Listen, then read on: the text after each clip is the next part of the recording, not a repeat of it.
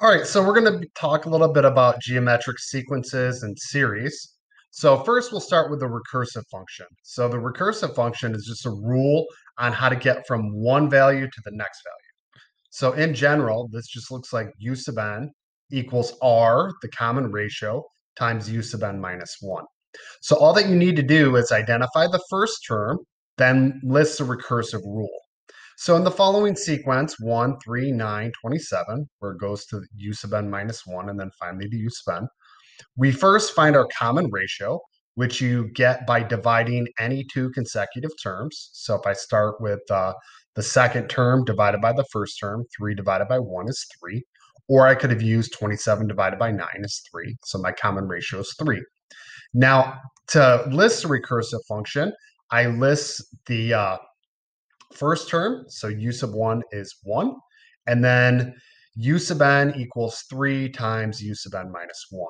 And this part just means the nth term is 3 times the n minus 1 term or the term before it. The explicit function is a little bit different, so we have some choices. We could write an explicit function based on the zero term. So this relates to exponentials. So the u sub n equals u sub 0 times r to the n power. So in our example, we don't have the zero term. So the first term is 1. So if I work backwards, I can divide by 3. So my zero term would be 1/3. And then the common ratio is 3 to the n power. And if I wanted to write the explicit function based on the first term, you could go u sub n equals u sub 1, the first term, times r to the n minus 1.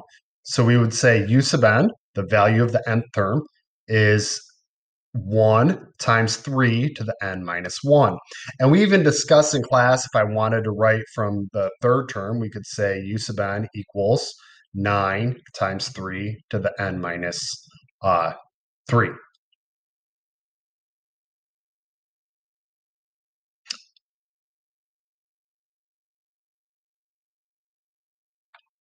So moving on to the summation. So the summation is just if I added up how many consecutive terms. So the summation rule is the sum of the n terms in the series. You start with u sub 1, the first term in the series, and then multiply by 1 minus r to the n power. And then you divide by 1 minus r. So let's say I was trying to find what would happen if I added up the first 15 terms of that series. What would I get? So what you do, how you list that, that's just S sub 10, the sum of the first 10 terms. You list u sub 1, the first term, which was 1, and then minus r, and then to the n power. So in this case, we're going to the 10th term. So minus 3 to the 10th, and then divided by 1 minus r. So 1 minus 3. That means we have 1 minus 3 to the 10th over 1 minus 3. And I used the calculator to simplify that and got 29,524.